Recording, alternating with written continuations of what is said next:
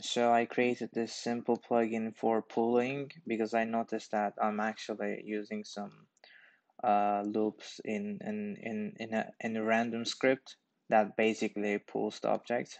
So you don't need to deal with that.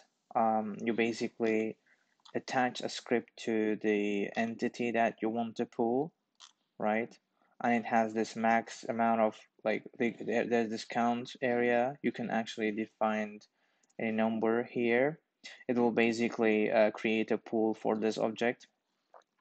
And in order to use the pool object, I created a test script here. So once you attach a pool script to an entity, you can use its name to create a new object on the scene. For example, you can basically trigger that event called object pool, and there's this entity name area. You can basically type box, and it also has a callback. You can get entity like this, and you can basically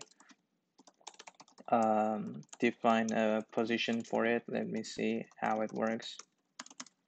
So I'm gonna basically create objects each time I press X, let's say. So it basically disables the entity when it opens the scene, and if you press X, it will basically clone objects.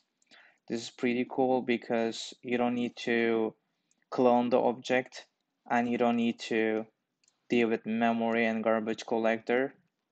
You can also define the sleep time for it if you want, like this.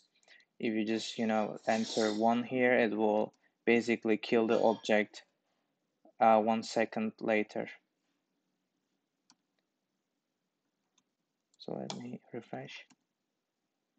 As you can see, it just deletes the object 1 second later. This is also can be good to optimize scenes.